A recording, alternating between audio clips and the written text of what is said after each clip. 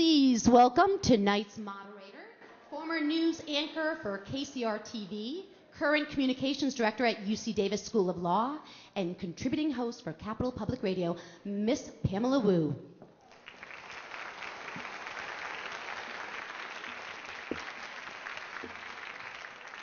Thank you very much for joining us for an evening featuring Madeline Levine, presented by the Davis Parent University Lecture Series.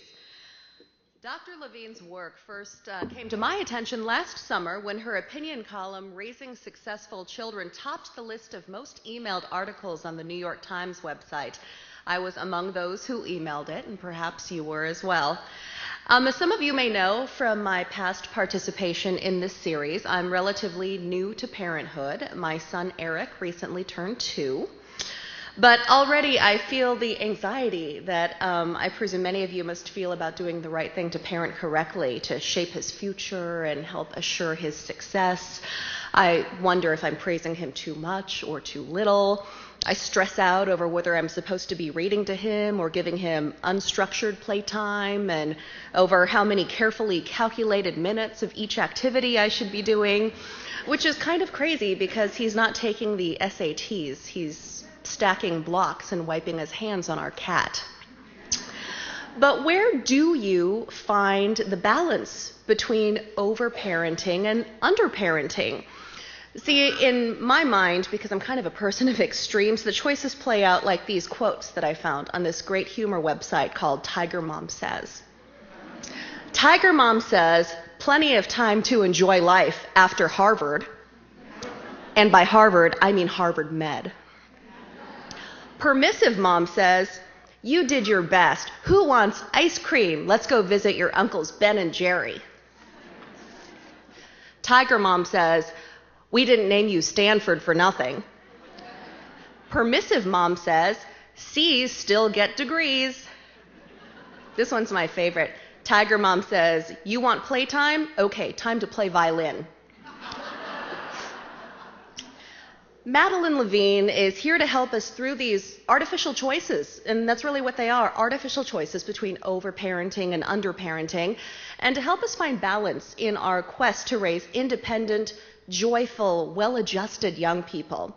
First, though, it does take a community to support the well-being of every child, so I would like to recognize our community sponsors and leaders for partnering with Parent Education K-12. Please stand up so that you may be recognized.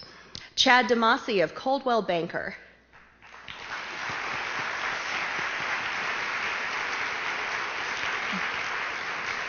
Dr. Steve Nowicki of Davis Pediatrics Group.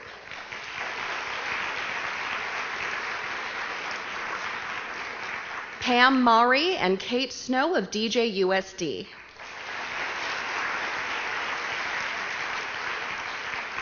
School board members Susan Levenberg and Gina DeLayden.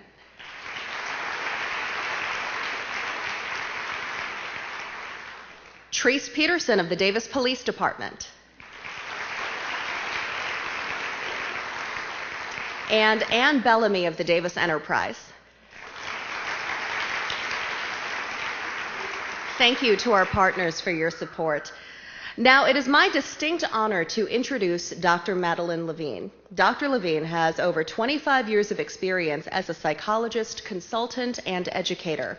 Her best-selling book, The Price of Privilege, explores the reasons why teenagers from more affluent families are experiencing epidemic rates of emotional problems. Her more recently published book, Teach Your Children Well, was the DJUSD and community-wide K-12 Parent Ed Collaborative's book pick for the current school year. Dr. Levine began her career as an elementary and junior high school teacher in the South Bronx of New York before coming here to California to pursue her education and career in psychology. She is a co-founder of Challenge Success, a program founded at the Stanford School of Education that addresses education reform and student well-being. She is featured in the education documentary Race to Nowhere, and she's a go-to person for journalists across the country who are seeking expert sources on education and parenting. She lives outside San Francisco with her husband and is the proud mother of what she likes to call 3 newly minted adult sons. Please welcome to Davis Parent University, Dr. Madeline Levine.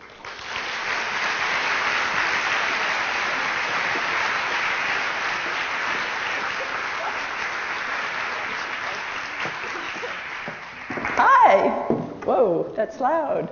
And, oh, thank God they took my picture off. That was just like creeping me out because, you know, my son took that actually, my middle son, who you'll hear about, but it was clearly airbrushed, and so it's like, okay. Anyway, you probably can't see what I've written up here. And the reason I've done it is because it's really mostly for me, because I tend to wander, if you've seen me speak before. And I end up talking about, you know, the fiscal cliff or Hillary Clinton or, you know, the snowstorm in the east. I don't want to do that, so this keeps me focused. This is my favorite little graphic. It's by Demetri Martin, who I like. He's a comedian. And when he writes about success, he says, this is what people think success looks like. You know, straight line, meaning you went to the right private school, and then you went to Harvard, and then you got your MBA from Duke, and then you worked for Goldman Sachs, and you lived happily ever after.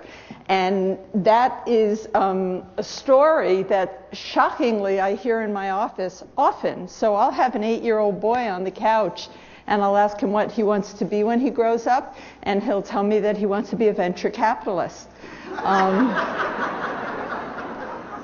And I tell him to go find a frog, you know. It's kind of like, and the scarier thing is the 10-year-old girl on my couch who tells me she wants to marry a venture capitalist. So this is a version of success.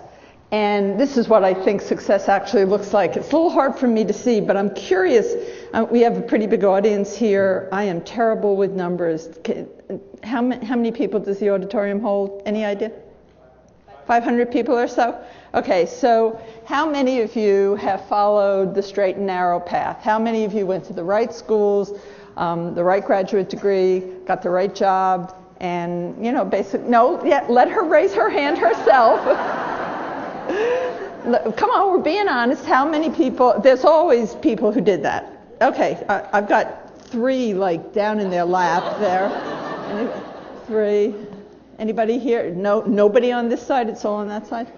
Okay, you're in a cluster, you 3, right over there, right over there. The reality is that some kids actually do manage that just fine. They fly through. They're not stressed. They manage all that stuff, and they. And you can say success was a straight line for them. Is there any way to lower that just a little bit? If anybody out there hears me, lower it a little bit. Okay, so that's 3 out of 500. So another numbers person. What percentage is that? Kind of about? Less than 1%. Okay. Okay, so that leaves 99% of us who have followed a different route to success. And I actually think that one of the greatest secrets that adults keep from children is that fact, that in reality, in real life, you don't have to be a straight A student, right? If you take a minute and think about the things that you are profoundly good at, when I think about it, you know, this is easy. I love doing this. I like speaking. I write pretty well. I think I was a good mom. Those are the things I think I was really outstanding at, 3 things. And then Susan Lovinger, I only asked you 3 times, was so kind to walk me to the bathroom because I have very impaired visual spatial relationships. I was at Nutrier on the North Shore of Chicago very recently, and they sent me to the bathroom alone, and 40 minutes later they found me in the boiler room downstairs. So a whole auditorium like this, waiting, because, and I think that's the case for everybody, or almost everybody, that we have things that we're very strong in, things that we kind of suck at, and a whole bunch of things that we're very average at. And if my kids were here, they would be sure to tell you about the time that they asked for a hard-boiled egg. So I took the eggs in the shell and I put them in the microwave. And yeah, that was a mess, actually. So like when you go home, give that some thought. in your own life, how many things that you're really extraordinary at. The Gallup poll just came out with some fascinating research on the people who had risen to the top, top managers, CEOs, CFOs, COOs, and out of 32 variables, how many they had to be outstanding at. And outstanding was defined as in the 90th percentile above of their peer group. And the 32 variables were everything from content, really knows their stuff, content-based things, to good communication skills, span the range. To be a top corporate manager, how many of those 32 variables do you think you had to be in the 90th percentile at? 3. Okay, anybody else? 10. 1. 3 to 5. 3 to 5. Leaving, again, numbers, somebody else doing for me. Leaving a whole bunch of things that even the top people weren't really very good at. And kids in my office are devastated if they have like 4 A's and a C, or if a parent comes to see me. They're never coming to see me about the 4 A's, they're coming to see me about the C. And what I'm about to say you may agree or disagree with, and we can have a conversation about it afterwards. I think we spend too much time worrying about our kids' deficits and not enough time helping them cultivate their strengths. Because in real life, I'm a basketball fan, you go to your right. You go to the things that you're strong at. And so for most kids, if they're getting A's in English and C's in math, they're probably going to end up doing something with language. In the same way that, I depend on the kindness of strangers to help me with visual spatial or with figuring out less than 1%. And if a lot of my education had been trying to correct that deficit, I don't think I would have gotten to be a writer and a speaker and do what I did. So this tremendous anxiety about my kid is not performing at the same level in something or another is so heightened. I was at the Hill Schools in New York, that's Fieldston and Riverside and Horace Mann, and we're all in the wrong profession. A tutor there is $1,000 an hour. And I didn't believe it. I was told this in these little focus groups I was doing, so I spoke to the headmasters, and in fact, that's accurate. It's $1,000 an hour, not for everybody, but the top tutors are. And who do you think they're tutoring? The kids who need help or not?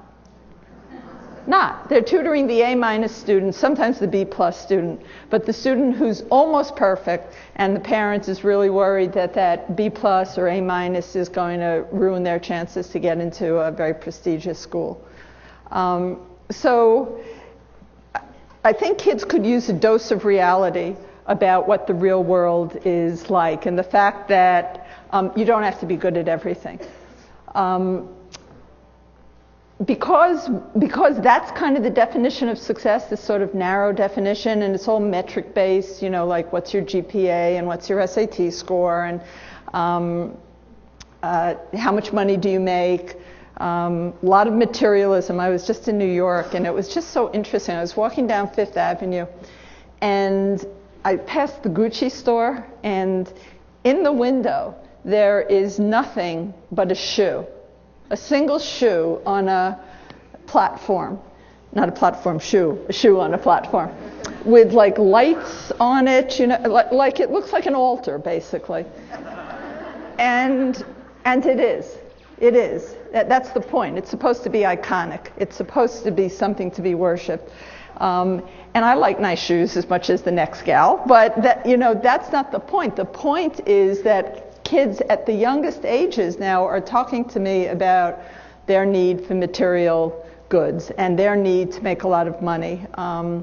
And there are many problems with that in terms of values, but there's also a big problem with that in terms of what gets pushed aside for children. So if you're a young kid and you're very worried about whether or not you're going to get into Harvard, I was at a preschool recently, and a little kid is pulling on my pants and adorable, and I get down to talk to him, and I said, what did you want, honey? And he goes, I want to go to Harvard. And I said, really? How do you know about it? And he said, well, I'm taking Manchurian, so, you know, in a child's voice, so that I can go to Harvard. Now, his taking Manchurian may or may not be a good idea, but for that 3 or 4-year-old child whose real task is things like self-control, not hitting his friend over the head in the playground, learning how to sit still so he can go on to kindergarten. 5 days a week of learning a foreign language may not be the best use of his time. It may be, but it may not be. And I think, I know there's concern about how many extracurriculars things kids are involved in, but I'd like you to remember how tough growing up was, which we forget. We forget what it was like to be young and have nobody sit with you at the table, or wake up to an absolutely foreign body every day, literally foreign body every day. I mean, those are the things that we forget about. And when I was listening to Pamela talking about all the stress, it's like that's not what childhood is supposed to be. Childhood needs this big space of time so that kids can figure out many things. But the 2 major tasks of childhood are friendships and exploration. And so, specialized camps, constant tutoring, traveling teams. I'll talk more about, I don't like any of those things for kids because I think they get in the way of what the developmental task is. If you've been on a traveling team from the time you were 7 for soccer, you're never going to know if lacrosse was really your game. And that's the period of time where kids have the ability to explore that way. There's a reason why this is a narrow definition of success, and that's because parents are very anxious, right? As we heard from Pamela. Is it enough? Is it too much? Did I buy the right toys? First of all, you're never going to get it right, so let's start with that. And I want you to hear one thing that's really important to me when I speak, and that's that I don't know your child, your particular child. And so you can listen to me or other child developmental experts or educational experts. And, we have research behind us, and I certainly believe what I have to say. And it's true in general, but it may not be true for your particular child. And your greatest job is to know your own child profoundly and deeply so that you can filter what I have to say through the reality of who your kid is. Every child is different. But we are nervous, and we're nervous as a group. Why are we so nervous? Well, we have some good reasons to be nervous. We have a terrible economy, right? I have 3 newly minted sons, which is a source of great satisfaction and a little bit of relief, actually. And what am I worried about? That they're going to graduate. Well, 2 are out in the world, 1's still in college. That they're going to graduate, come home, sleep in the basement, play video games, and hit the bong. I mean, that's the fear of many, many parents, is that their kids will not be employable, right? The world has gone flat. We're in competition with Asia. We're in competition with India. And how do we make sure that our kids are really able to compete? So I want to tell you a story that threw a lot of light on that question for me. I was on a panel with one of the head engineers of NASA, and that was quite an honor, actually. And he was a guy from India. And so I got to ask him the questions, that I get asked a lot, like, are we really losing? Are our kids not doing well? Are you taking all the kids from Asia or from India and our kids will all be unemployed? And his answer was profoundly interesting to me. He said, in terms of content, American kids were as good as anybody. They knew their content really well. But in terms of a sense of entitlement, they were the most entitled of any group of kids he worked with. They expected raises before they ever got their hands dirty. And they also needed help all the time. So the kind of collaborative work that is absolutely mandatory in the 21st century, like the problems are so complex and never going to be solved by one guy sitting in an office, with a bolt of lightning hitting him. It's going to be collaborative work across time zones, across cultures. And he said that's where American kids suck, as he said. That they need the kind of constant extrinsic reinforcement that no business now, because businesses have to be lean, have the resources for. And he told me about a kid who, when he said to him, you will get a yearly evaluation, he said the kid went crazy and said, what do you mean yearly? I need you to tell me like every day how I'm doing. And he said that's kind of a typical thing. So we have a reason to be concerned about how our kids are going to do, but we're concerned with the wrong things. We're paying all attention to content, which, I mean, I'm down by Silicon Valley, so I get to talk to a lot of people. You know, the content is rolling over and rolling over and rolling over. My youngest kid was in engineering, and they told him by the time you graduate, this will all be obsolete. But the kinds of skills that are really necessary, collaboration, creativity, thinking outside the box, those things are getting short shrift because we're so anxious about grades. And grades are something that are easy to measure, right? They're just easy to measure, and they let us know how we're doing as parents. So all those bumper stickers, you know, my child is an A student, and my child can kick your A student's ass, and you know, all these bumper stickers about how well your child is or isn't doing is an easy way to tell the world how you're doing as a parent, right? Because we don't have the kind of safety nets that parents have always had, right? Mom doesn't live down the block, and the rabbi or the priest doesn't stop by to see if you're having difficulty anymore. So I believe we're kind of on our own. And because we're on our own, and many women have gone back to work, that there is a little bit of, as opposed to ourselves being collaborative, there's a tremendous amount of competition among parents. There's a fancy little grocery store where I live called the Woodlands. See, I can't tell this in my own neighborhood. And when my kids went to the school right across the street, all the moms would drop the kids off because we lived a block away. And we would drop the kids off, and then we'd all go have a latte because we liked being as stereotypical as possible about being a Marinite. And you'd wait on this line, and I'd hear all these mothers talking about how terrific their family was. Oh, we get along so well, and the kids love each other, and they can't wait to go on vacation. And yes, he got into Stanford and Harvard, and he's trying to figure out where to go. And I'm like, I see your kids. They are really fucked up.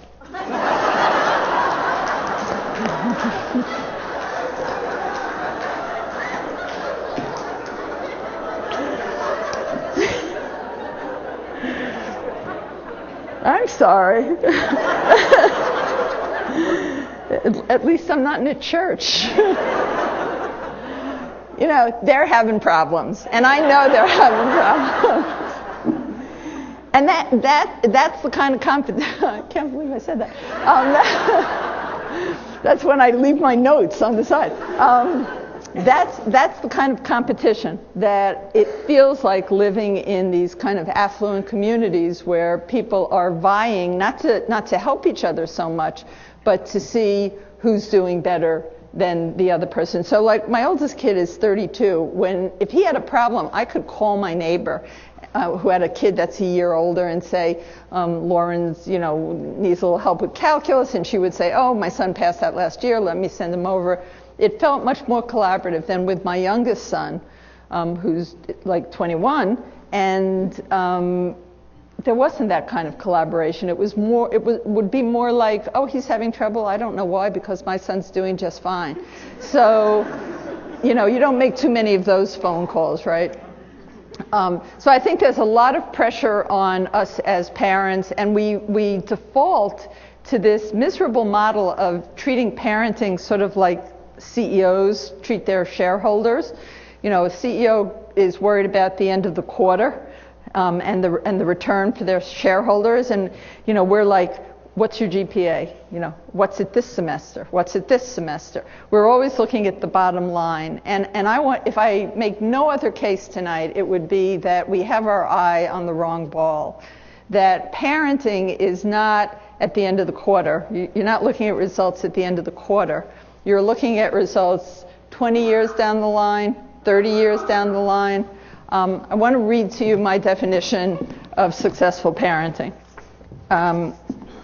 While we all hope that our children will do well in school, we hope with even greater fervor that they will do well in life. Our job is to help them know and appreciate themselves deeply, to be resilient in the face of adversity, to approach the world with zest, to find work that is satisfying, friends and spouses who are loving and loyal, and to hold a deep belief that they have something meaningful to contribute to the world. That's what I consider a job well done. And there's no mention of grades or schools or anything like that in there. And I think, you know, if we were all sitting down kind of eyeball to eyeball, I think that's what most parents want for their kids. Do I want my kids to make a good living? Sure. But I think because I have the advantage of perspective, because my kids are older, which means I'm older, I can see how coarcted, how thin sort of a metric definition is. And I think I got really interested in this because I have 3 profoundly different sons, profoundly different. So I'm going to tell you a little bit about them because when they graduated, I have this really clear visual of what graduation looked like for each of them. And it really is what sort of got me going in this whole arena of you know, if all we care about is metrics, we're kind of pressuring very highly academically talented kids. But more importantly, we're marginalizing a far greater group of kids with talents that are not necessarily academic. They may be creative, they may be hands-on, they may be intuitive, they may be interpersonal. I recently spoke at something called the Orfalea Foundation down in Santa Barbara, and that's the guy who started Kinko's. And he met me at the airport, and he was literally like this: "Hi, Dr. Levine, it's such a pleasure to meet you. I've always wanted to meet you. Can you tell? I had ADD as a kid," and it's like, really? No, no clue, no clue. And that's who he was. However, somehow he found out that I liked roses. There were roses all over my hotel room when I got there. There were roses waiting for me when this guy had the best social skills of anybody I've ever met. And his story was, he was never a good student, and that was fine with his parents because they understood that he had this other skill set, and he ended up, doing Kinko's. And there's a million stories like that. I don't love, people will often say, especially down where I live, well, I don't have to go to college because Bill Gates didn't finish college, or Steve Jobs didn't finish college. And it's like, guess what? You're not Bill Gates or Steve Jobs, so it doesn't really, right? But there are millions, thousands, I don't know, let's say thousands of stories like that of people who you go, really? That kid is the one who ended up doing well? When my kids were little, my oldest kid had a friend who, whenever they played softball, the kid who just like wanders off, right? It's like, where's Tony? He's not at third base anymore. He was out in the bushes finding plants, and everybody thought he was like such a weird kid. Tony's married and happy and is the head of botany at, I think, the University of Michigan. So there's it's like expanding our notion about what can lead to success for our kids. And there are many things that lead to success. So I started to tell you about my 3 kids and this graduation scene. My oldest kid's name is Lauren. And he was this kid, the 1%er. He was a straight A student, and he was the student athlete of the school, and life came pretty easy for him. The school was great. I had dozens of events to go to, the dean's list, the merit list, the honor list, right? And he went on to a very good school, and he became a lawyer, and it was like, duh, it was clear that that's what he was going to do. And when he graduated Redwood, my local high school, he had stuff all over him at graduation. So they're wearing red gowns, and then they have like tinsel for being a student athlete and for being on the honor roll and so he's got stuff hanging all over. He looks like a Christmas tree or something. And I'm proud of him. He's proud of himself. But it was like that's the visual of what it means to be the straight A student, the really outstanding student. And there was a lot of recognition for him. And that was my first. And when your first kid is like that kind of kid, a really good, easy, straight A, you just think you're the world's best mother, right? Because it's all about you. Well, when you have that kind of, and then you have the tough kid, and it's all about genetics, right? Because so that's how he walks down. It's very, very clear visual to me. My middle kid, Michael, who is now in New York as a director, some of the time. So some of the time he's at Lincoln Center, and some of the time he's handing out flyers for Banana Republic. And he was actually a very good student, but he didn't care about grades at all. He just didn't get it. He never understood grades. So I got called up to school 2 or 3 times in his career because he'd get a test back, he'd look at it, and he'd put it in the garbage. And so I got these calls saying your son was disrespectful about his test. And I'd have to come up and talk to them, and I'd come home, and it's like, Michael, don't throw it in front of the teacher. And he would say to me, like, what am I supposed to do? Frame it? I mean, I'm done. I saw my grade. So he just happened to be a good student also, but not as good as his brother. And when he graduated, he had some of this stuff on his gown, but he really couldn't care less because he took the whole gown and he sewed it up so that it was a suit, and he wrote on it and decorated it, and so that was the creative child. And I got to walk through the back of this high school and see I get to see the theater here. I got to see the stage, the set equipment in the back. In a lot of communities, particularly affluent communities, the arts are valued. And so while there wasn't as much for him, there still was a theater and a drama course and a drama department and those kinds of things. And if any of you happen to have a creative child, I'm going to have a word with you for a minute as I'm thinking about my son Michael. And that is that creative children, they're not as easy as that straight, the kid that just goes straight and does everything right, wants to do everything right. And this may not be true for your child, but it's my experience that those kids, you cannot change that. Do I have hard days when after he's had a big gig, there's nothing lined up, and he's living in his closet in New York and eating top ramen? I really do. It would be a lie to say I didn't. But all you can do with a really creative kid, they're like a stream, and you can be a rock. You can get in the middle of it. They will flow around you. You cannot turn that child into a lawyer. At one point when he was making no money when he first moved to New York, and it was about 6 months, and I said, Michael, you've always been so interested in theater. Have you ever thought about the business side of theater? And he said, you're the woman who goes around the country saying, see the child. Do you think I'm getting an MBA ever? And he was right. So I don't do that anymore. Although am I tempted? Yeah, of course, occasionally. But anyway, so that's so he was the creative child. And if he was here, he would be very unhappy because they don't like being categorized. So my kids would often say to me, don't categorize me. If I'm the creative child, I can't be the smart child. If I'm the smart child, I can't be interesting. So it's a shorthand.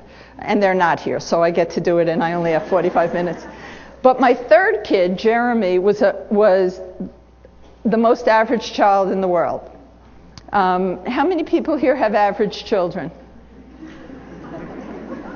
Nice, an honest group. This is, my usual audience size, and I was scheduled to give a talk in Marin entitled The Average Child. and it was advertised, and nobody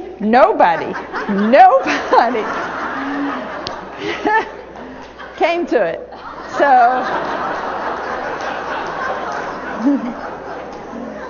So I'm very impressed with you guys, because in Marin apparently there is not a single average child, whereas here there are many. Actually, we're all, as I was saying in the beginning, we're all rather average in many, many ways, and it would be nice to acknowledge as much. So my middle kids graduated the middle person in his high school class, making him the most average child possible.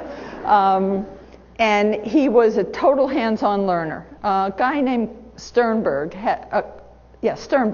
has something called the triarchic theory of intelligence. He was at Yale, now he's at Tufts, and he's bringing in a percentage of the incoming class at Tufts, and they're doing the same thing at MIT, because in broad brushstrokes, he says there's kind of three kinds of intelligence. There are kids who are analytic. That's like my oldest kid. There are kids who really are creative, my middle kid, and there are kids who learn by doing, who are hands-on, who are, street smart kind of kids. And there are a number of schools now who are forgoing a percentage of their class to bring kids in from those other categories. So Jeremy, total hands-on learner. If he could touch it, he could learn it, and if he couldn't touch it, he couldn't learn it. And that was challenging for me because, I've got a lawyer, an actor, I'm a speaker, my husband does a lot of teaching, and then I have this totally nonverbal child where it's very tempting to sort of say what's wrong with you, but his temperament was just very, very different. And when he graduated, he had nothing on his gown, not a thing. And I got really teary. Not that he was particularly bothered by it, but Jeremy is the child in my house. Because he was a hands-on kind of kid, he worked in construction summers because it was something he could feel good about. And he used to wake up at 5 o'clock in the morning to make sandwiches for his Hispanic, in Marin County it's Hispanic construction workers, for the Hispanic guys on the team with him, because he couldn't understand how anybody could support a family on the $12 an hour they all made. So that's the kid who would wake up at 5 in the morning. And so his strengths were, and I'm proud of that. His strengths were empathy and compassion. He's like a really good person.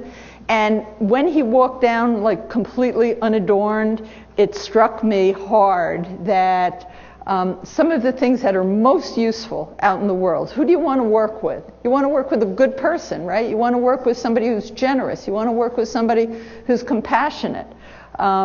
Is unrecognized in school and often in our communities. I have been at, probably about close to 300 schools around the country now. And the entrances are invariably the same. They've got the honor roll, and they've got the athletic cabinet. And the athletic cabinet can go back centuries, In Marin, we've got Gavin Newsom's trophy. It's still in Redwood, So there are a few schools around the country that are different. There's a school called Wildwood that I like down in LA. There are some schools where you walk in and there's all kinds of things. There is the honor roll, but there's also photography and ceramics and HPVs, human-powered vehicles, stuff like that. Now, I must say the school made some attempt to find things for kids like this, because these are the boys that if you don't engage them, they're going to be smoking dope behind the gym, right? So the school knew that, so they started a engineering track, a 4-year engineering track, and I was so excited. That was a great idea. But they never bothered to have it recognized by the UCs. So for my son, every A that he got didn't count, right? And it was partly a reflection of the community, which said the wood shop does not count. It didn't matter that they learned, CAD, computer-assisted drawing, and they learned engineering and architecture. Nobody wanted their kids to end up being a mechanic. We just had a thing in my community about having a culinary academy at the school, voted down by the parents. I don't want my kid to be a chef. They don't make much money. I mean, what's a more useful thing to know than how to cook yourself dinner, right? And yet they decided that was a bad idea. One more AP class. So, and I want to be clear about something. It's not, every once in a while somebody will say, well, aren't you being like anti-intellectual, or, you know, are you trying to like get away from standards and stuff? And that's not the point at all. I always say I am a Jewish PhD from New York City, married to what my family likes to call a real doctor, because he's a surgeon. And this is not at all about lowering standards or not having kids perform academically. It's all about what will be recognized out in the world as being helpful for kids as they march into the 21st century. And I think we're missing and marginalizing kids with tremendous, I think every kid has a superpower, and I think our job is to find that as parents, and the school's job is to value it. And I don't think that happens. I think that many of those kids are sort of left behind, and you know, personally I think it's tragic. But I've also spent almost 30 years now treating kids who have felt like they, you know, they'll say to me, I'm only as good as my last performance, meaning if I got an A, my parents are happy, and if I didn't, I feel like they're disappointed in me. And that's sad. Okay, so back to why we're so anxious. One part of it has to do with the economy. Let me get my notes so I don't get too far off track.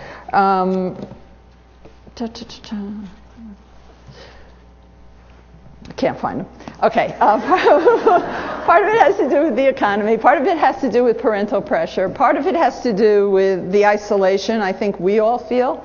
I think parents, and maybe we'll get to talk about this a little bit later, I think parents feel very isolated. And I think it can be particularly piercing in communities where people have a lot of stuff and they feel that they have nothing to complain about. So that your child becomes your best bet. Like this New York Times piece on overparenting.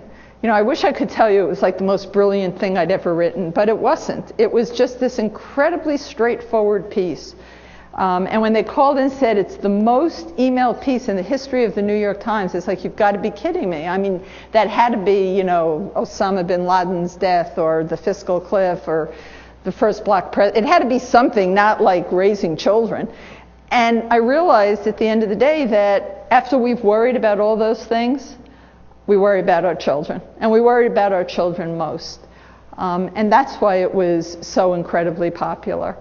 And I think that there's a need to have some sense that we're kind of doing this together, that we're not completely on our own, that we're not in competition with each other, and that we can take the time ourselves to raise children. Remember, the other side of kids being overscheduled is parents being overscheduled. So I just did this crazy thing down in, you know, with the Young Turks of Silicon Valley, and it was supposed to be about their BlackBerries, and because they're on them all the time, constantly. And so, you know, I figure I'm going to go in and really help the moms out and get the guys off the BlackBerries, because it's all guys down there. And it's like, no way. You know, can you give it up for dinner? Oh, no, no. Well, okay, could you give it up for part of dinner? No. Can you give it up when you go out? No. All I got was the agreement that upon waking, instead of reaching immediately for their BlackBerry, they would first say hello to their spouse, and then they would reach for their BlackBerry.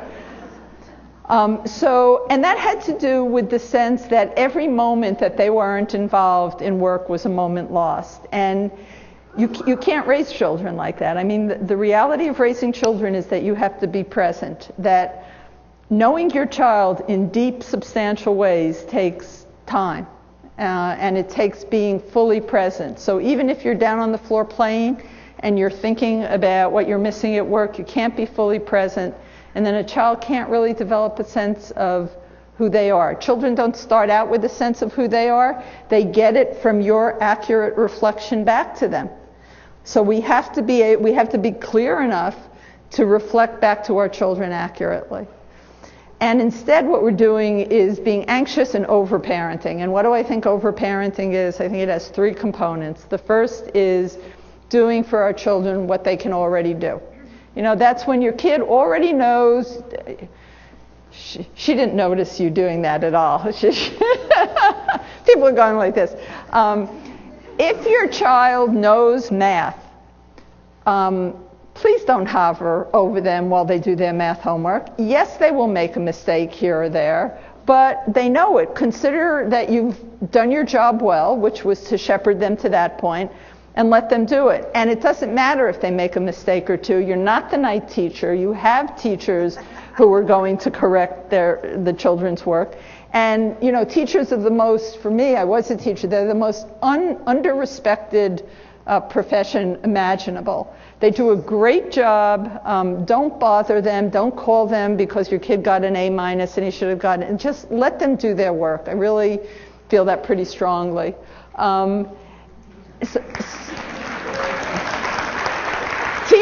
Teachers in the house. Okay, so don't do what your kid can already do. That one's pretty easy. Even though we like sort of step in, that makes sense to most people. The next one is don't do what your child can almost do. And that's harder for people because, like, isn't that what a parent's supposed to do? If your child can't do it yet, aren't you supposed to help them? In education, it's called the zone of proximal development, right? It's the area where the child can almost do something but still needs a little bit of adult help. But I think about it this way. I think that's the zone of growth and coping skills. And because I'm an adolescent therapist, there is nothing that matters more than self-control. You have an adolescent, the thing you want to make sure that teenager has is some ability to control their impulses. Because believe it or not, a teenager actually can think as well as you can, which is shocking, isn't it? But they have the capacity to think abstractly. What they don't have is any experience or judgment. So, you know, it's kind of like, I kid around sometimes and say, you know, what's stupider than a 14-year-old? 3 14-year-olds. You know, put them together and the IQ sort of plummets because they don't have judgment. Speaking of IQ, this is a totally unrelated fact. I'll get back to overparenting in a minute. One of the things that happens in affluent communities is because people tend to be successful, there's some assumption that their kids will also be very, very academic. Interestingly, we tend to marry people with very similar IQs to ourselves. It's an interesting fact. And there is a degree of heritability in intelligence. So people think that if they're really smart, like, are you two married? Yeah, I just want to make sure that, you know, I got it wrong once and it was very embarrassing. Okay, so like if you have an IQ of 140 and she has an IQ of 145, because gal always gets the 5 more points, it's not additive, right? It's not, your child's not 285. And while it's funny, I hear that all the time. People say, but my husband's so smart. And it's like, that's your husband. You know, it's not your child. As a matter of fact, there's something called regression to the mean, which means that it's just as likely, if you're really, really, really smart in that IQ-y kind of way, which means you know how to take IQ tests really well, then it's just as likely that your kid won't be quite as IQ facile as you are because there's this tendency to regress to the mean. Okay, that was just a diversion. Just whatever. So don't do what your child can almost do. I'm the co-founder of this organization called Challenge Success down at Stanford. And my co-founder, Janice Pope, and I have a running argument about this particular thing. We always ask the question, if your child left their homework on the table and it was a really important assignment, let's say he's 11, and he'd been working on it for 10 days, would you bring it up to school? How many of you would bring it up to school?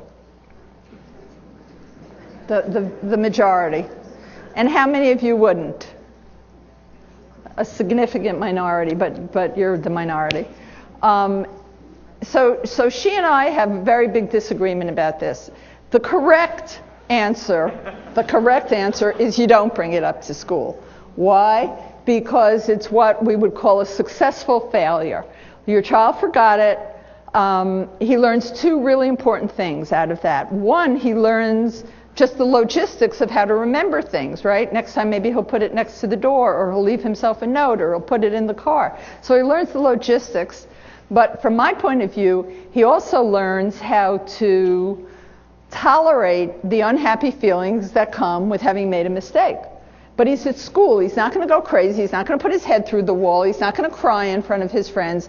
He's going to have to go inside of himself and figure out a way to calm himself down and deal with the uncomfortable feelings he has. And that's sort of the definition, my definition of what a successful failure is it's within the realm of the possible. I'm not talking about something like being terribly bullied, something that's outside the realm of the possible, but it's within the realm of the possible, and there's something to be learned. The child who does that, hopefully the next time or the time after, will remember his homework. And the next time he's upset, by the way, he will remember, I remember, that day I forgot my homework and I made it through the day. He has the memory now of having mastered, of having been able to get through uncomfortable feelings. The disagreement that Denise and I have, my co-founder and I, is she says, you never bring it up to school. Never. If she was staying, you never bring it up to school. I can't help but think that if I was like, in 2 days I'm giving the keynote in Dallas to the National Camping Association, I don't know much about camping. And so I'm going to really need my notes with me that day. And if I left them on the table on my way to the airport and my husband saw them and said, I think Madeline could use a successful failure, I would be so mad, because part of being in a family is we have each other's backs. So would I ever bring something up for a kid? Sure. Would I do it a lot? No. But so even within experts, there's some disagreement about what you do and don't do. But in general, you want to let kids experience discomfort, necessity, challenge in their lives, because here's the real hard part of being a parent. And Pamela and I were talking about this, about having a sick child on the way over. The toughest part of being a parent is seeing your child in pain, right? I can't tell you how many mothers have sat, I see mostly moms, have sat in my office and said, I can't stand to see my child unhappy. And my answer always is, if you can't stand to see your child unhappy, you are in the wrong business. Because your child has to be unhappy in order to learn how to navigate what is an inevitable part of life. So, we've got 500 people here. How many people have never had a divorce, a death, a loss, a financial reverse, a separation? How many of you have never had that in your lives? One? One person. And if I get one person, I'm always like, when you go out in the parking lot, please, right, boom, it's sort of like that. Just be careful. Okay. So that's the reality of life. Everyone, except for one person in this room, understands that eventually your children will face those exact same tragedies that you've had to navigate yourself in your own life. And if they don't have coping skills, they're lost. These are the kids I see. These are the kids who go away to college, were tiger mommed in ways that didn't ever allow them to be independent. One of my favorite stories is the dean of freshmen at Stanford tells of girls walking across and she forgets where her next class is. She's a freshman. And instead of reaching in her backpack to get her class schedule, she reaches into her pocket, takes out her phone, and calls her mother in Asia, 16 time zones away, to find out where her next class is. And her mother tells her. Now, it's a tiny little example, but magnify that 1,000 times over every challenge that a child faces, and you have a child with no coping skills. Now, if we do that, do we all do that from time to time? Of course. When my oldest kid went away to college and I didn't hear from him the first day, I was like, oh, he's so independent. And we didn't hear from him the second day or the third day. And I'm like, telling my husband what a great job I did. And on the fourth day, Lauren calls me and says, Mom, you know that number that you used to call when I needed a phone number? What was it? And I realized it's 411. And I understand why he didn't know it, because I can still visualize it. There's a long hall, and his room's down there, and he'd say, I want to call for some pizza. And I'd say, don't worry, honey, I'll call for you. So he really never learned how to dial 411. So I say 411, I hang up the phone, and then I pick it up immediately and call him back and say, Lauren, do you know about 911? Because then I was really worried. So did that ruin him? No, of course it didn't ruin him. It made him younger than he should have been. An 18-year-old should know how to dial 411. We do this occasionally. All of us do it occasionally. But to do it regularly because you can't stand to see your child unhappy is to abdicate one of your responsibilities, which is to allow your child not externally to depend on the external world to tell them what to do, like the kid who needs a pat on the shoulder every day, but internally to be able to go inside and figure out. And one of the things I get asked often is, well, how do you know if your kid is ready? And it's a really good question, because if I remember raising kids accurately, that was the toughest part of raising kids, was the day. How many of you have kids who drive? Some of you, okay. The day that your child says, I'm taking the car to Tahoe. It's like, and I'm taking Xanax till you come back. I mean, just make me unconscious because I'm scared to death, right? The same way that we held our breath the first time we allowed our child to cross the street, right? Until they got to the other side, right? It's terrifying, right? That was the word you used, terrifying. But that's our issue. We have to tolerate the anxiety that comes with the inevitable moving forward of our children. And we have to have some guidelines. How do you know? How do I know when my kid is ready to go to Tahoe? How do you know when your kid's ready to cross the street? How do you know when they're ready to take the bike around the neighborhood?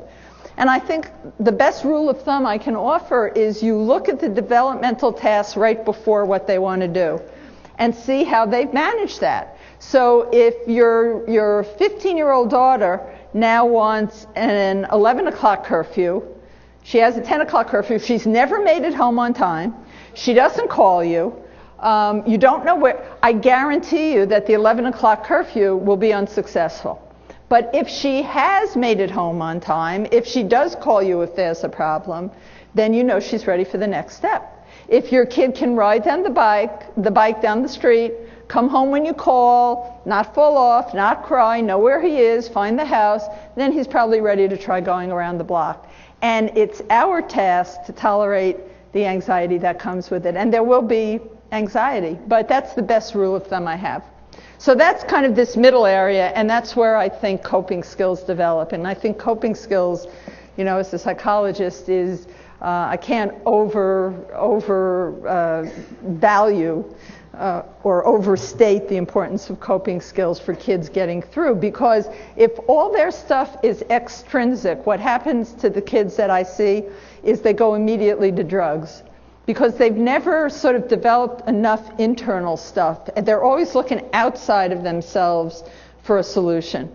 We have a virtual epidemic of depression, anxiety, cutting, all these kinds of things now. And there are many reasons for it. There's not a single reason for it.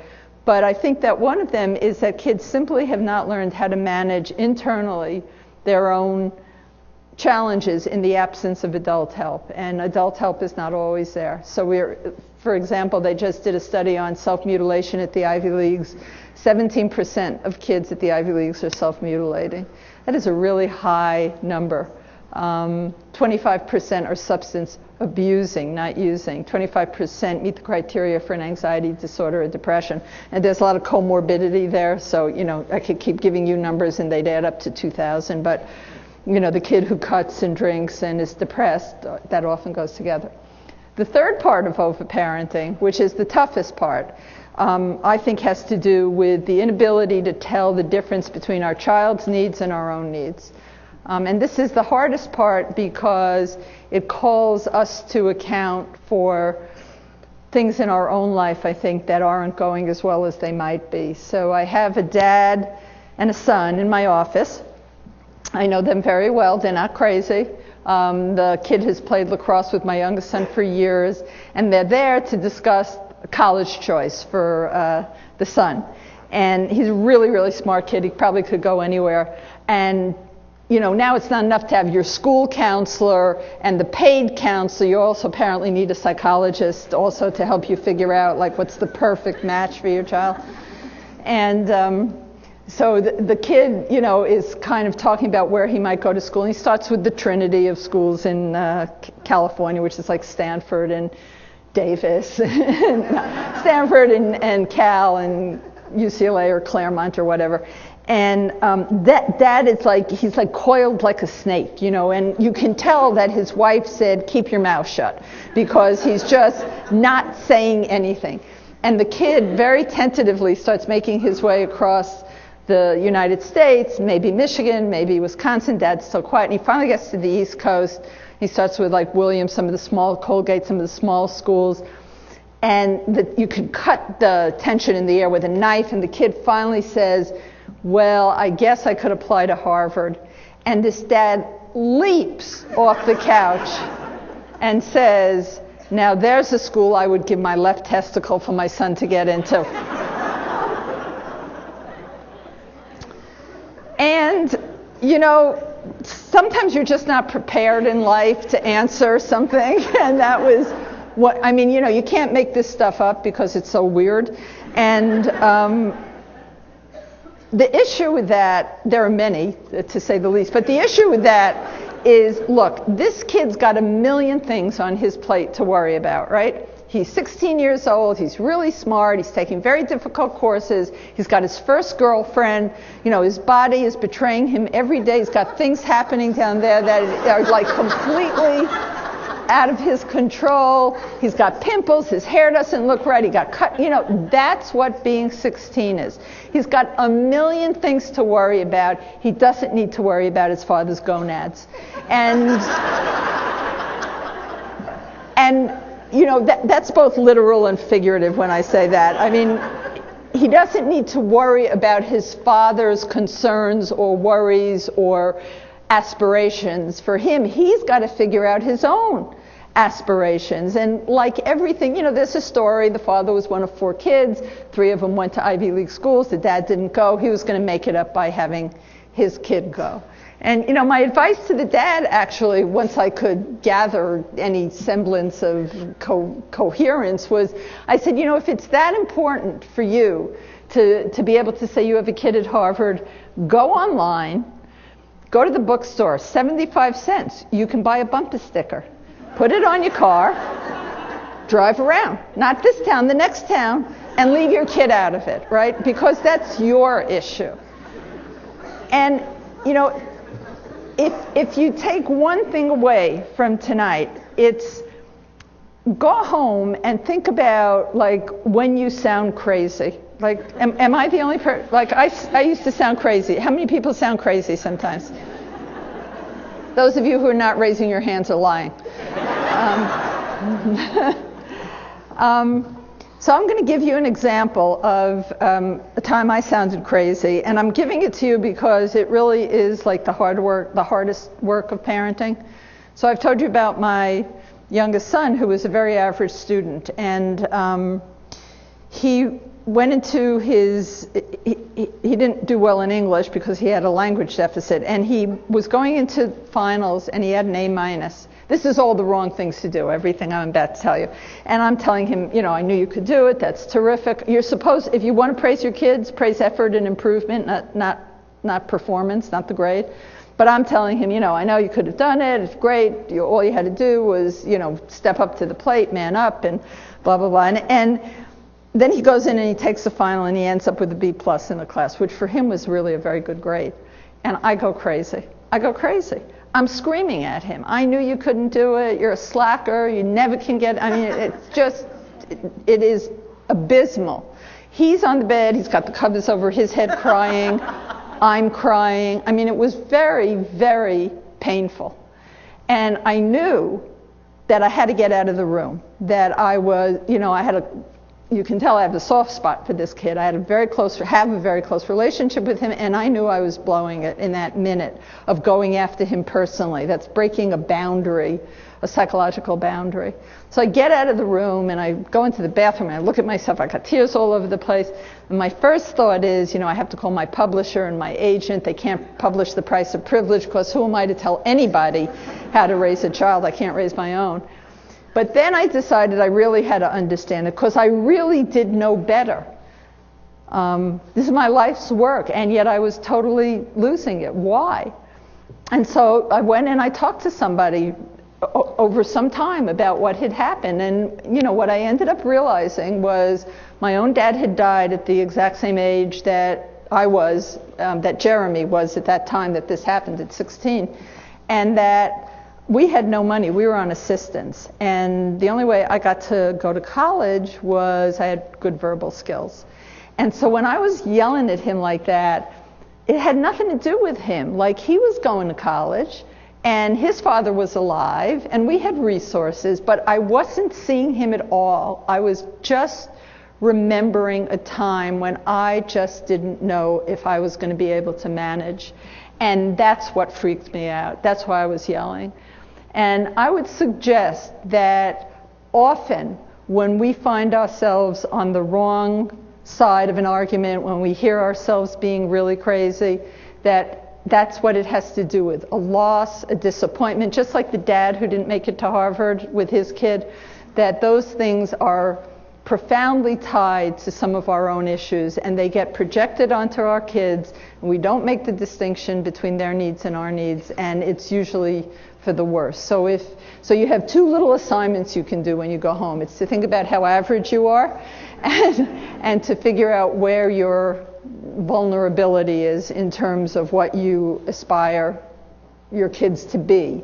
You know, your child is, you plant a red rose, you are getting a red rose. You are not going to get a white rose or an oak tree, or you're getting a red rose. And your job is to figure out how to maximize that red rose. And that means being creative and innovative and thinking outside your own comfort zone. And I think we're going to talk about this a little bit, actually. And I want to make sure I'm not over time, which I am. So let me just wrap up with a couple of solutions. Because when I had 3 kids, and if I took a night to go out, I wanted to walk away with something like I could do when I got home. Well, actually, sometimes I just wanted to get out of the house. But so I think there are a couple things to do. You know, one is to be very careful about what your value system is. And I don't like exercises in books. I've never done an exercise in a book, but this book actually does have exercises for values clarification, because I think it brings into relief. If you say you value health and your child's getting 6 hours of sleep a night when the American Academy of Pediatrics says 9 1/4 for high schoolers and 10 hours for middle schoolers, then there's something wrong with, they're not aligned. You've got a misalignment between what you think are your values and what you're actually doing. So I actually think it's helpful to do that. So you need to be really clear on values. I think it's really important that kids have chores and jobs, and that they don't get paid for them. Like, when's the last time you got paid for, you know, going food shopping or something like that? That, you know, your child's going to go out in the world and be part of a community, and their home is their first community. So I think they need to learn to pitch in just like everybody else pitches in a community. I just got asked in this same Young Turks thing by somebody, should my child learn how to make a bed? I get paid for this, you know, it's like, what a job. And you know, so I said, like, why would you ask that? And he said, well, you know, we have a full staff and they make our bed, so why does my child have to learn how to make a bed? And it's like, I think you're hoping one day, like, maybe your child will, like, leave the house, and then they'll have a roommate or a spouse who will say, you know, what's the matter with you? Don't, you know, make your bed. And I find often that kids who are entitled, and it's very easy to brush them off as being annoying, really don't know how to do stuff. I had one kid in my practice, it looked like such entitlement, she wouldn't pack a suitcase. Had their own plane, and she wouldn't pack. And, it's so easy to brush. She had no clue what she needed to pack or how to pack a suitcase. So, these really basic kinds of things, it's very important that your kid know how to do them. And the other thing that I think falls into the solution bucket, it has to do with making sure that your life is satisfying. I think we've become unbelievably child-centric. And while there are many good things, there's a lot more communication and openness, there is also the single most frequently heard line in my office, which is, help my mother get a hobby besides me.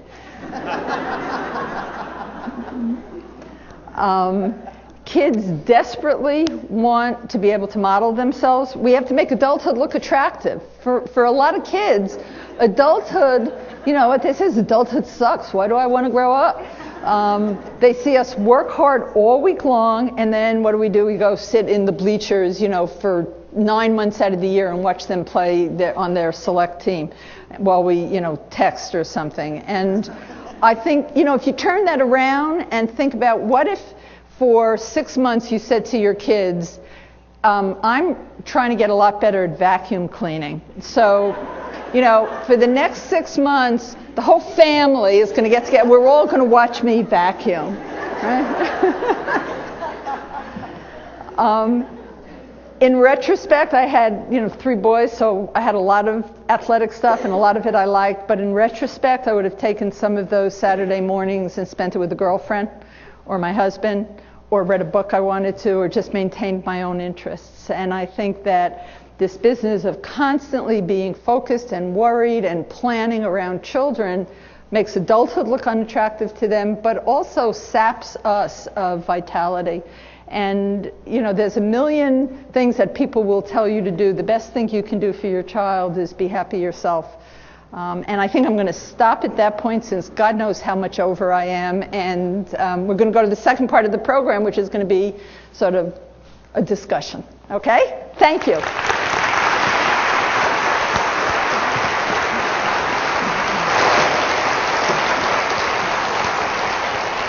Thank you so much to Madeline Levine. Now, like she said, we're going to have more from Dr. Levine in just a moment. Many of you sent questions to our new email address, davisparented@gmail.com, and Madeline is going to answer some of your questions after we set up the stage for Q&A. In the meantime, please welcome the chair of the community-wide K-12 Parent Ed Collaborative, Jody Lederman.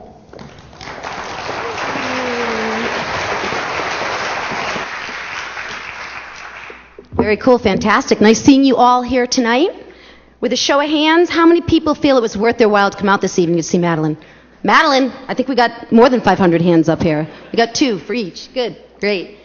Next year, we're definitely going to have to find a larger venue. As many of you know, the people who did reserve their seats, each one who reserved, we had somebody else who wanted to join us tonight. And there was a waiting list, and I think some people, we have some extra seats too. I kind of feel bad, but we really did think that we were sold out. And Kathy Peterson, the director of this theater, would not be happy with us if we didn't follow fire code. So, how did we get this top-notch speaker, a rock star, as they say for Parent Ed? How did we get Madeline Levine?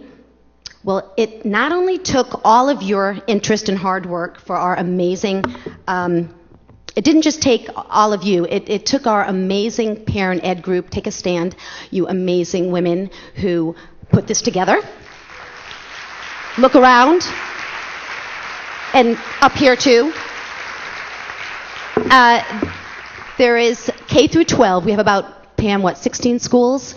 And we have a representative from every school who joins us at meetings on a monthly basis to talk about what the buzz is on their campus and, what type of speaker may work for K through 12, which isn't always easy. But these women go back, make sure their sites know what's happening, and then again bring information. So it's really been a great collaboration. So again, that is the Parent Ed Collaborative is what brought Madeline tonight. But we also had to raise funds, and because it turns out that Madeline actually doesn't work for free. I mean, go figure. The way we've been able to raise funds is with your financial support. And join me in thanking the school district, our community sponsors, as Pamela said, Chad DeMasi of Coldwell Banker and Dr. Steve Nowicki of Davis Pediatrics, for their tremendous generosity.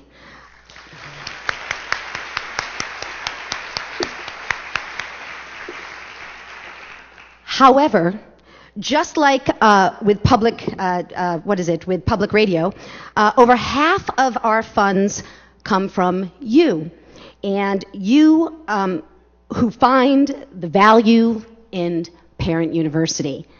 So you all have an envelope that our Parent Ed reps gave you when you walked in. It's a really nice yellow envelope here. And take a look at the front, which will tell you how to make your check out to YFRC, which is our pass-through account. Or, of course, you can give cash. We have found that a $10 donation per person is typical. And just give whatever you feel tonight's event was worth to you. So your Parent Ed representatives will now stand up with their little baskets, and you can just pass to your neighbor the envelope. No, you're not in church. And just pass it along to your representatives.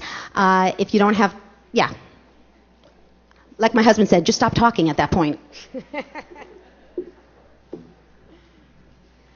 Again, thank you again for your awesome support.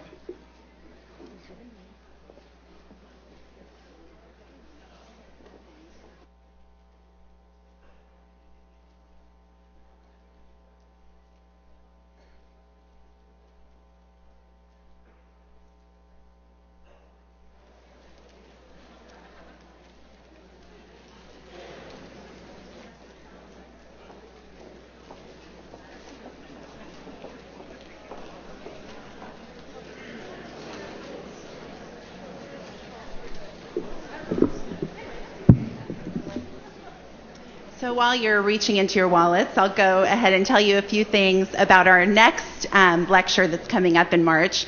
My name is Christy Fries, and I'm the parent of 2 children here in Davis at Cesar Chavez Elementary, one daughter that's in 3rd grade and a son that's in 6th grade. So our next lecture is March 9th in the morning on a Saturday, and the topic is drugs and alcohol. And you might think, why would I be interested in that? I have a 3rd grader and a 6th grader. They're not cracking beers yet. But I am really interested, and I think all of us should be. Like Madeline Levine was saying, she doesn't want her son to grow up and play video games and, what did she say? Hit the bong in the basement. And I think that statistics show in Davis that kids are drinking alcohol and starting to use drugs at age 11. That was shocking to me because my son is 11. And I just think it's never too early to open the lines of communication with our kids, kind of pave the roadways. And I think that these Parent Ed lectures give us some talking points with our kids and help us open those lines of communication. Because if we're talking about these things now when our kids are in 3rd and 6th grade, it's going to be so much easier to talk about them when they are in junior high and high school and they're being faced with, situations in which maybe their peers and their friends are drinking a beer or smoking pot. I think that all of our kids, even the kids that are very productive and involved, are going to be faced with this and affected by peer pressure. So I'm just here to encourage you to come to our next event. It's also here in Brunel Theater, and we will have the same restraint as far as who will be able to fit in the hall. So please come and help us make sure that our kids are healthy and safe in the future. And Kathy Farnham is also going to speak to you. She has a different perspective. She has older children, so she's going to talk to you for just a second as well.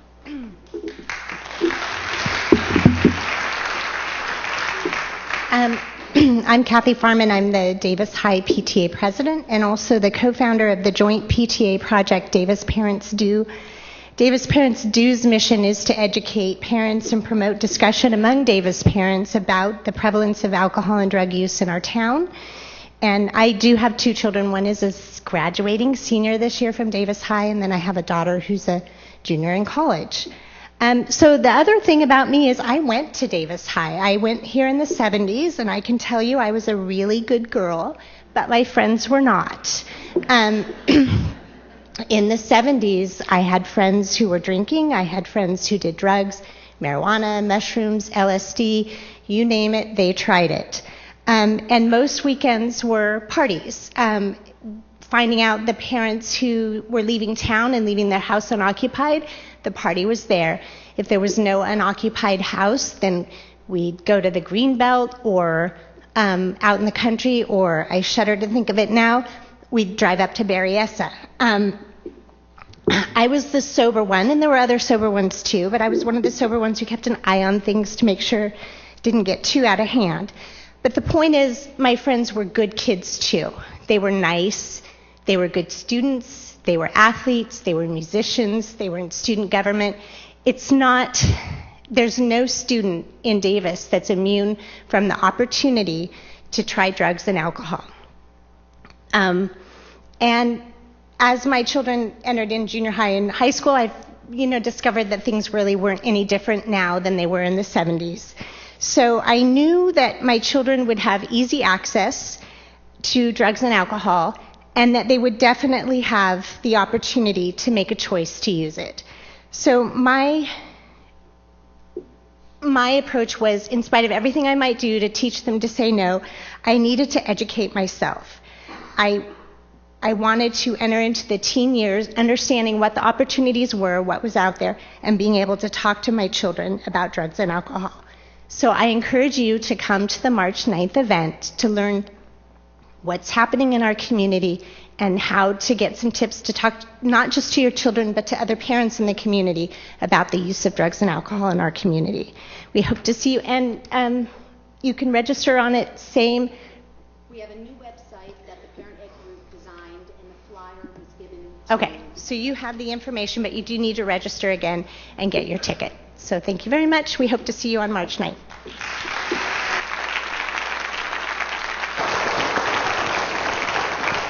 Please welcome back to the stage our guest, Dr. Madeline Levine.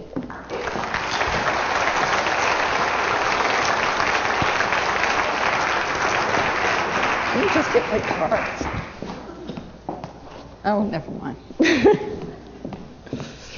All right, now many of you sent questions to our new email address, davisparented@gmail.com. Madeline is going to answer some of those questions right now. Thank you to you as well for sending in all of these really great questions. I think the first one's really going to strike a chord for a lot of folks. What recommendations do you have, Dr. Levine, for communicating with a highly introverted child or adolescent, especially if you're an extroverted parent? I'm going to take the word highly out of that for a moment because, it brings highly introverted, so like maybe it's depression or spectrum disorders or something. But being introverted or extroverted is temperament. And we're all born with a temperament, and unfortunately, temperament actually stays very consistent over the course of a lifetime, fortunately or unfortunately. So, part of this whole issue of seeing who your child really is, and then having a big enough heart to embrace who that kid is harder when your child's temperament is very different. So you've heard about my kids a lot. Was it easier to relate to the talkative child? Sure. But actually the opportunity for growth in some ways is greater with the child who's different from you.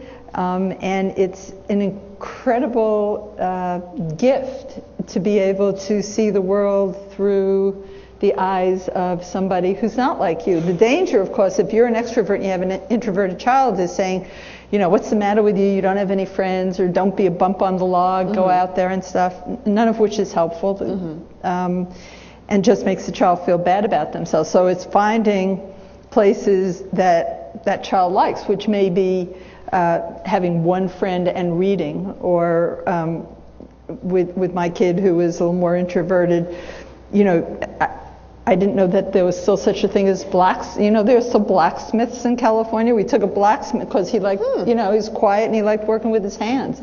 And would I have ever done that? Like, not in a million years. So, I mean, I think it's such an opportunity if you can lay aside your preference for your own style and crawl up behind the eyes of your kid. I can remember, I'm a writer, so I go to sleep really late, and that means I wake up late, and that creative child would wake me up when the sun would come up because it was so beautiful, right? And I had just like gone to bed 2 hours before. But now I'm very grateful that those were the only sunrises I ever got to see. So, yeah. So basically, you know, recognizing what's temperament, and you're not going to change it, and if the other thing is very introverted. One expects a child to get more introverted in puberty. Puberty, you're not imagining it. Puberty, in fact, is the most contentious time of child rearing. So we tend to think like maybe it's going to be a teenager like 17, but it's really like 12 or 13 that there's the highest level of disconnection and conflict in the house. But that's part of, you know, that's normal part of separation. So finding a way to relate. Yeah. And let the kid lead you in that. One of the things kids say all the time is they don't feel listened to. And I think that, you know, especially if you're like verbal, you're like blah, blah, blah all the time with the kids. And I think just being available when they feel like talking and actually listening to them is a really good idea. You know, teenagers argue because they're cultivating a new skill, which is abstract thinking. So unfortunately, they usually want to argue about things like drugs and sex and things like that. But you should engage with them if you can do it calmly, because it is helping them to think more clearly. Okay. What suggestions do you have for balancing the many academic enrichment programs that are now available to students, and balancing that with my child's stress levels? Your child shouldn't have much of a stress level. I mean, that's not what childhood, it's like we should all go back and read Wordsworth, who described childhood beautifully as this like idyllic romantic time which doesn't exist anymore for kids. Usually, you know, your kid is being stressed. Children usually show stress with psychosomatic symptoms. So if your kid has a headache or a stomach ache or trouble sleeping, those kinds of things, that's usually the indication that they're being stressed. The value of extracurriculars for young children, to me, is incredibly questionable. Baby Einstein, which was in 1 out of every 3 homes in America that had a child under 2, to encourage language skills, has actually been shown to retard language development by 10% a month. Really? Right. How counterintuitive. No. I don't think it is counterintuitive. Okay, how so? You've got a 2-year-old. I do. So think about how your child learns anything, or learns to speak, right? I bet you he. He's sitting with you. Yes. He's looking at you. You're happy with him. It feels delicious, right? Yeah. And contrast that with sitting in a swing and watching a screen. Totally different emotional experience. And one is passive and the other is not. One is passive, but the biggest motivation for learning is the connection with you. He wants to learn because he's driven to learn, and you just bloom when you see him learning. And there's none of that with a television screen. That makes sense then. It's a shared experience. And it doesn't matter whether you watch with your child or not. It's the eye contact and touch that matters. So isn't it interesting, right, that like everybody always goes, But this research done at the University of Washington has been known for many, many years, and it's only this year that Disney actually offered a refund and an apology and had to take the word educational off the video. Mm-hmm. And by the way, the refund they offered is you could buy another one of their videos. So, like a coupon. Not exactly a refund, but I was just talking to there was Kumon and now there's Junior Kumon for reading, and so I was calling around trying to figure out what these guys do, and I asked one local Kumon, where I am, how young do you start children? And he said, well, as long as your child doesn't poop in his pants, we'll take them. And I thought, what a low bar that is for learning. So, the play is where children learn. I'm not in the least bit convinced that they need much else than, somebody to sort of watch, make sure they're safe, give them a good place and a pot and a pan and a spoon and another friend or two here and there, a friend, because it's parallel play. And, I get asked a lot about academic preschools versus play-based preschools. And the research on that is incredibly clear, that 3 years after preschool, the kids who went to the play-based preschool do better academically than the kids who went to the academic preschool. It's just not in line with development. So, sort of what you do has to be in line. Kids learn most everything that they need through play. Okay, so what I'm hearing you say in answer to the question then about balancing enrichment programs and my child's stress level is to take care of your child's health. Yes. Health and well-being, physical health and emotional well-being, absolutely. All right. This is the next question. While my husband and I do not put pressure on or even have expectations in terms of letter grades, my 4th grader is upset with getting a B or maybe even an A-. And I know you wrote in your book that early elementary school is a time when kids start to categorize themselves. So how do we help our doctor take your approach and our approach too, that it is the other things that matter more, that her effort is good enough regardless of the letter grade? How do we help her stop comparing herself to others in terms of her letter grades? Yeah, that's interesting, and that's become a very recent question. Like when I wrote The Price of Privilege, it was always about the parents. I am pushing too hard. Now, people constantly are saying, it's not me. And I believe it's not them. So, we're faced with this notion that we've all sort of heard, how do children develop? Well, it's 50% nature, 50% nurture. That's what the research shows. But that 50% that's nurture isn't just us. Nobody has any idea what percentage of how your child turns out is because of the way you parented. I mean, we can say that statistically, but not for any one child. So there's how you parent, there's the culture, there's the child's own temperament, there's, whether they're sitting next to a merit scholar or the local drug dealer in class. I mean, there's just so many luck, there's so many things that go into it. And temperament. So are there kids who are more perfectionistic? Absolutely. Are there kids who are more driven? Absolutely. And I think the only time you worry about that child who's driven, perfectionistic, because perfectionism, aside from genetics, is the greatest predictor of depression. So you want to watch a very, very perfectionistic kid. But I think what you have to do is help the child take the emphasis off the end result and put it onto the process.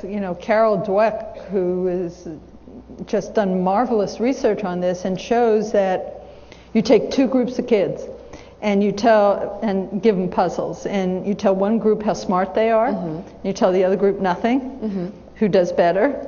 Well, it's the group that was told nothing by a lot. And talk about counterintuitive. It's like, really? Because I think I do better when people tell me I did a good job, but not so much, and certainly not for kids, because once you've told your child, oh, you're really smart, to take the next step means they run the risk of losing face. Right, of losing face, losing your admiration and stuff like that. So they tend to stay very conservative in their learning, whereas the kids who have nothing to lose are just involved in the learning process, and they tend to be more creative, more interested, more engaged with learning.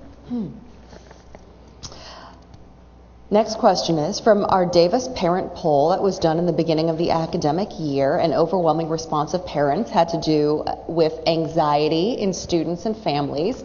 It appears that one area that we carry so much anxiety in that also carries over to our children is to succeed. Succeed has quotes around it. Succeed in that 1% way, maybe. Why do you think we as a generation are so worried that our children will not succeed? And do you think this is a legitimate worry? So I think I addressed a lot of that in what I had to say. I know when they thanked people, they thanked the police department. Is there somebody here from the police department?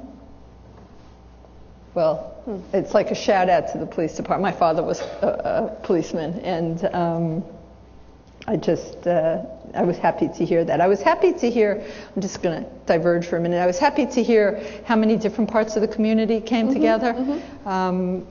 That's the beginning of changing things, is when the community does something. It's very hard to do something individually. Yeah. Somebody says, my kid has too much homework. It's like, you got to go find other parents whose kids have too much homework and work in collaboration with the school. So this is a model here tonight. What you guys have done is really a model for how a community comes together and supports something. You've heard what I have to say about success. I come from this really blue-collar background. It has so much to recommend itself. Nobody had money, so if somebody was sick, you had to go actually help them yourself. You had to go cook the lasagna yourself instead of buying it pre-made. And I read my definition of success. It really does not have much to do. I mean, having been a psychologist all these years, I have seen the most successful people evacuated, nothing inside, finished with life. And I have seen, people with blue-collar jobs who lead fabulously wonderful lives, and vice versa. So, money doesn't either buy happiness or mean that you're not going to be happy. It's sort of neutral. The research is once a family makes $70,000, it doesn't matter if you make $70,000 or $700,000. The level of happiness in the house has to do with many different factors, but not with money. I like what you said just now about this collaborative effort, not just because I'm a part of it, but because we're all a part of it, but because it suggests that there is on a larger scale, on a community-wide effort, that efforts can be made to change social norms. Right, that's right. And seriously, it is really hard to have any of that happen alone, but there's a group in Chicago that I've worked with, and they bring in, everybody's in there. The janitors are in there, the people who, are serving the kids snacks afterwards. And that's how you change a community. So, yeah, you guys are a model. Can I use you all when I go around the country? Oh, yeah. Yeah, all right. Many of us can name what it means to have our own beliefs and family values, and you talked about being true to your values. But once we start to talk to other parents, open up the paper, we often find ourselves getting caught up in this race. It says, it's like you're talking about the latte moms and how they know that their kids are effed up. What can we do practically, in practical terms, what can we do as parents so that we can stay out of the race and adhere to what we believe in? Well, part of it is to be part of it. It's right here. That's part of what you can do. And part of it is, embedded in that question is something about what it takes. Does it really take something that I'm not acknowledging to be successful? Like, if you go to the top school, will that in some way make life easier for you? And if that was the case, then a lot of my argument wouldn't hold water. It would be short-term you have to suffer, but the long-term gain is great. But there's research on this. So people have looked at, for example, the sort of gold standard study was done at Yale. So they took people who were accepted to Yale, which meant that they were all capable of going to Yale. And then they looked at the kids who went and the kids who couldn't afford it or had a sick parent or something like that. They looked at them a year after graduation. A year after graduation, you could tell who was who. So on a first job, it actually did make a small difference. But when they looked at them 10 years down the line, you could not tell the two groups apart. So if you have this like 20-year parenting plan as opposed to the 6-month parenting plan, it makes much less difference than we think it does. The grades our children, you know, when you're in the middle of these kinds of decisions, right, they all feel critical. Huge. They feel huge, right? I can remember when I moved to Kentfield, which is where I live, and my son had gone to to Brandeis Hillel, to the little Jewish day school. And so I was just nervous like everybody, and I wanted to send him to the public school. I had 3 kids, and so I took him to the shrink, and I took him for testing, and the testing said, no, he can't possibly go to a different school. He's got to stay in a small school. He's only going to thrive in a small school. And I didn't listen to it for whatever reason, and he did just fine. They were wrong, which is not to indict my profession, but it's to say, or maybe it is, or it's just to say that at the moment, when I think about it now, the money I spent and the anxiety, it's like I can't believe I did that. But at the moment, it seemed like the most critical decision I was ever going to make, and it wasn't. And I think that so many of the things that feel huge when we're in them, if we can step back and go back to, what do we want when our kid is out in the world? What kind of husband or wife do you want your child to be? I mean, it's hard when you have a 2-year-old. But I actually think about that, though. You do? Yeah, I do. I think about, the sort of modeling that my husband and I do, and how influential my own parents' relationship was on me, and what kind of wife and mom I've become. Right. And so, I think it just helps to step back and understand, that thing about how they'll do eventually, that how they'll do eventually is a function of how well you've prepared them. It's a combination of their own interests, capacities, talents, how well you've prepared them to manage challenge in their life, how accurately you've been able to reflect back in a really positive way who they are, which is, this line, see the child in front of you, like don't try and make them somebody else, but with a full and loving heart accept who they are. And that doesn't mean don't discipline or anything like that. Kids have to be disciplined. But those are the things in the long run that really matter. I mean, everybody you talk to, my book's dedicated one to my father, one to my mother, just like you're talking about. What you do is model a way of living to your children, and children end up being much more similar to their parents than different from them. Do you have any final words of wisdom for us tonight? Oh, words of wisdom. There's a part of me that really feels, because I think because I'm getting older, it's like life is a party. Not every day, that's for sure. And everybody gets to play.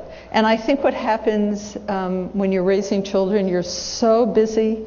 There's so many demands on you that you forget that you're entitled to some playtime also. And, we know depressed moms tend to turn out kids with really high rates of emotional problems, that instead of always thinking in terms of what would be in your child's best interest, what's really in your child's best interest is that you feel a sense of fulfillment and meaning in your own life, both within your family and in terms of your own life, and that you prepare in some way for the fact that at some point your child will grow up and you will want them to leave the house, and you don't want to be absolutely bereft. I mean, thank God we're all living longer, and this is my shtetl heritage here. That you want to have, when you talk about modeling, that you want to have interests and things that you can return to, and that show your child that, life is really endlessly interesting, and those are my words of wisdom. Excellent. We love it. Thank you again for being pleasure. here. Ladies and gentlemen, Madeline Levine. Stand up and take a bow, please. Thank you. Thank you. Oh, nice. Okay, you want to tell them? Thank you to all of you who joined us here tonight. Madeline is going to be here signing books on stage. It's just going to take a couple of minutes to set things up. Her books are available for sale in the lobby if you haven't already purchased one, if you're interested. If you didn't get a chance to make your donation in the bucket, there are donation boxes out in the foyer. And we certainly look forward to seeing you at the next Davis Parent University lecture on March 9th. Thank you for being with us. Good night.